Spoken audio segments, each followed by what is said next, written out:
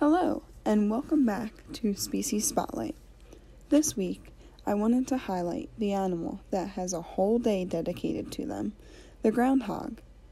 Groundhogs, also called woodchucks, are a type of rodent known as marmots. Marmots are species that are closely related to squirrels, yet are large, ground-dwelling, burrowing animals. Groundhogs can be found all over North America, from Alabama to Alaska and Canada, in habitats where woodlands meet open spaces and fields. On average, groundhogs are 18 to 24 inches long, with a 7 to 9 inch tail, and can weigh up to 15 pounds. In the wild, groundhogs can live to be 6 years old, but have an average lifespan of 3 years. Groundhogs are primarily herbivores, eating a wide variety of plants, but will also snack on grubs, snails, and other smaller insects. During warmer months, groundhogs may eat over a pound of vegetation in just one sitting. This would be the equivalent of someone who weighs 150 pounds eating a 15-pound steak. They are also notorious for being excellent diggers, building extensive burrows that can be 6 feet underground and reach lengths of 10 to 60 feet long.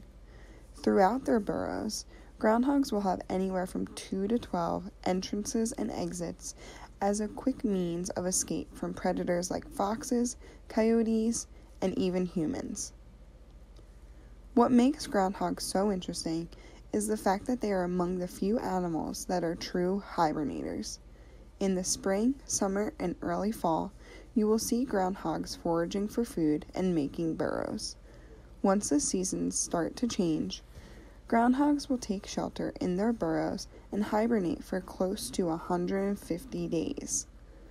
During hibernation, their body temperature can drop from 99 degrees to 37 degrees, and their heart rate drops from 80 beats per minute to around 5 beats per minute.